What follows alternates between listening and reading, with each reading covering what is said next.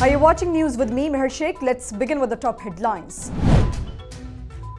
Legendary singer Lata Mangeshkar was admitted to the Mumbai's Breach Candy Hospital in the early hours of Monday.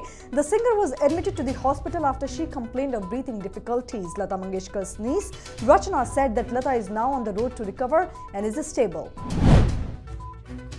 A massive protest broke out today outside the Jawaharlal Nehru University in Delhi as hundreds of students blocked roads near the campus and raised slogans amid heavy police presence, claiming that the Vice Chancellor Mamidala Jagadish Kumar has turned down repeated requests to meet them and discuss recent hostel fee hike. Protesters claim that the university has hiked the hostel fee by nearly 300%, which will affect an overwhelming number of students.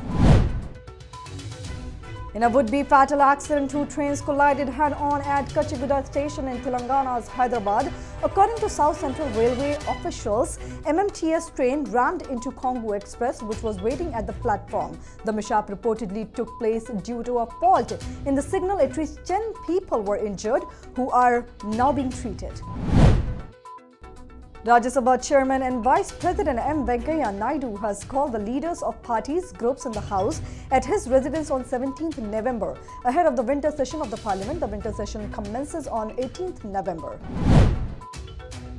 After a bit of respite, Delhiites are yet again gasping for breath as a haze engulfs the Delhi NCR region. Delhi's air quality plunged to very poor on Monday. The overall quality index was recorded at 331. Government Air Quality Monitoring Services SAFAR has claimed that the city's air quality was expected to turn severe by Tuesday.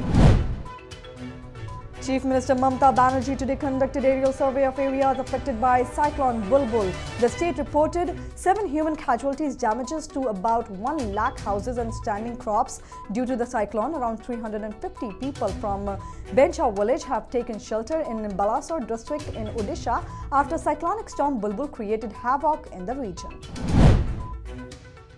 That's all for now. Stay tuned for more updates.